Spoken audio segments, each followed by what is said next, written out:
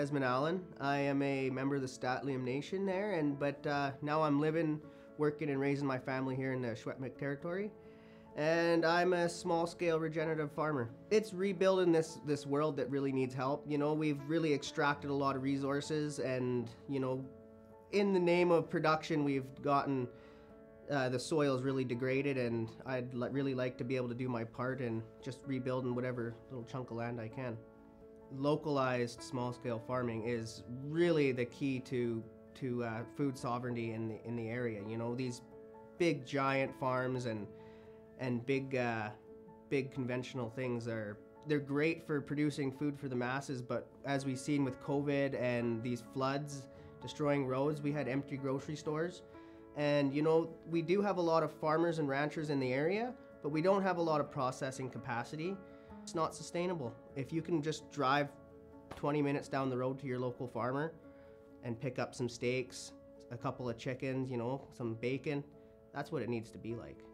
I do a small bit of vegetable growing, but I'm more of an animal farmer, so I do grass-fed beef, pastured poultry, and pastured pork. So I think the beef are my favorite, because if you take care of your soils, they're going to take care of you, whether it's growing forage for your animals or growing your vegetables.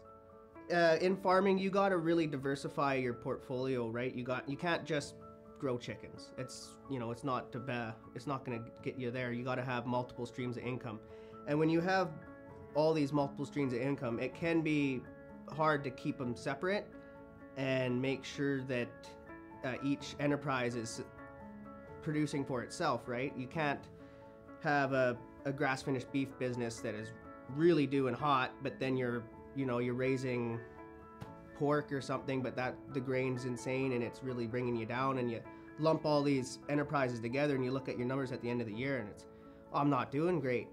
But it really, if you separate them and then you look like, okay, this enterprise is doing good, but this enterprise is really dragging me down, well, maybe you got to cut that, right? Or rethink about how you're doing it. You really got to get to know your numbers and keep track of records, because if you're not tracking records and you're just out there, you can produce the best of the products, but if you're not doing it financially sustainably, you're not going to last. Working in the business is your everyday tasks that need to be done: feeding, watering, maintenance, you know, that, and you can really get caught up in that, because when you want to be a farmer, that's why you're doing it. You enjoy doing these things, right? You're outside taking care of animals, watching plants grow. It's great, but you really have to be able to work on the business and get inside the office, look at your numbers, do your marketing, and make sure you're working on the business. Like, the working in the business is, you know, the $15 an hour job, but when you get inside the office and you take care of business side of things, that's your $50 an hour job, right? You got to be in there working on the business as well as in the business. So it's really important to build a strong business plan. So that includes everything from human resources to marketing, and including your gross margin analyses. So when you're looking at starting an enterprise, you got to do a gross margin analysis to see if it's even viable on paper. So you'd get all your costs, do your research. You know, you're going to have feed costs, labor costs, marketing costs. You got to get that all compiled, and then look at your market and see what you can get and your expected return from your enterprise, and put them together to make sure you're going to be coming out on top. And if it works good on paper, it might work in real life. With regenerative agriculture, and it's all about your practices. So you could use like rotational grazing on your pastures and use that to harvest your forages, and by doing that you move your animals frequently so that they're not overgrazing in one spot, so that your animals will be in a spot, they'll graze it, and then you move it on, and then that piece of land has a lot of time to rest and the plants can recover. And while they're doing that, they're capturing more sunlight and putting in more root exudates and roots into the soil, building up that organic matter and also feeding the biology underground.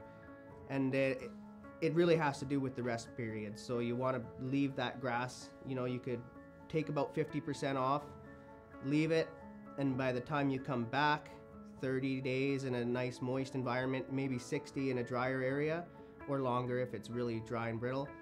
And then that gives the plant time to recover, strengthen itself, and then you just come back and do the same thing over again. So with regenerative agriculture, it's all about how you do things.